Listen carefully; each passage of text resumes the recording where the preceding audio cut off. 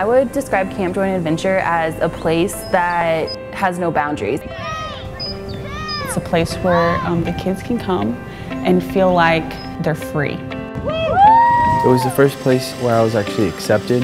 I didn't have to fit in, I just belonged here.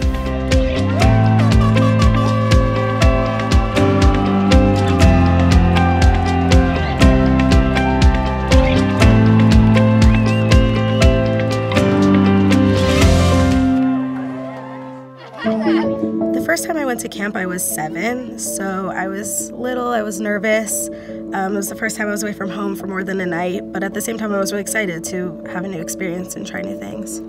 Camp Joy and Adventure was very different because I couldn't always participate in all the activities at other camps. It was just too rigorous or I wasn't able to. But at Camp Joy and Adventure, I was able to do everything and they supported me and to accomplish whatever I wanted to. Camp was just the place that I got to be a kid. I didn't have people going, oh, you can't do that because you have arthritis or you're not capable of doing that. It was, okay, you want to do this? Let's figure out a way for you to do it.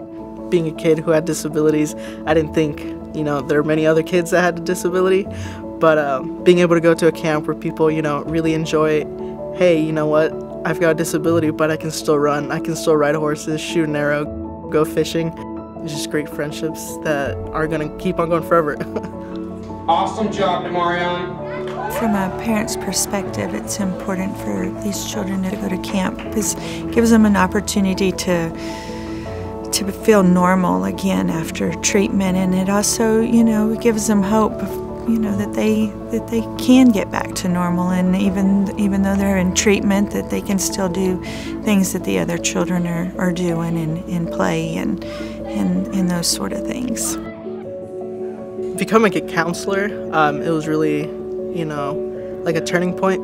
I had to step out of the mindset that I'm a camper, I'm here to have fun. Going through the background checks and the training, to me it was just a big sign of this is serious. These campers' lives and these campers, their experience here at camp is taken seriously, and not for once did I take that for granted.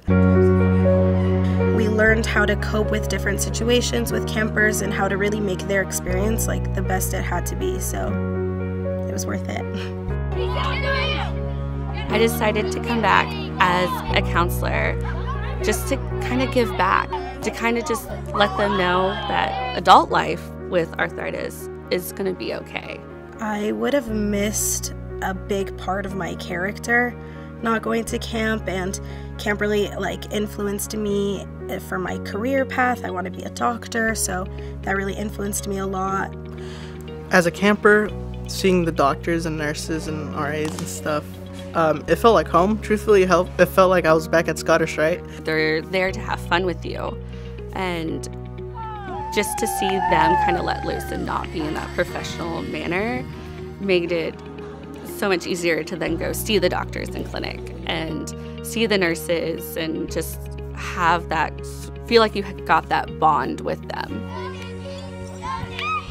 I knew that everybody there was like me, and we didn't have to worry about other people judging us because we were different.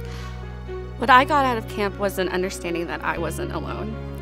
I got out of camp a bunch of friends and great experiences that really built me as a person. I got a lot of confidence from it, and I got a lot of friends, and I just love it.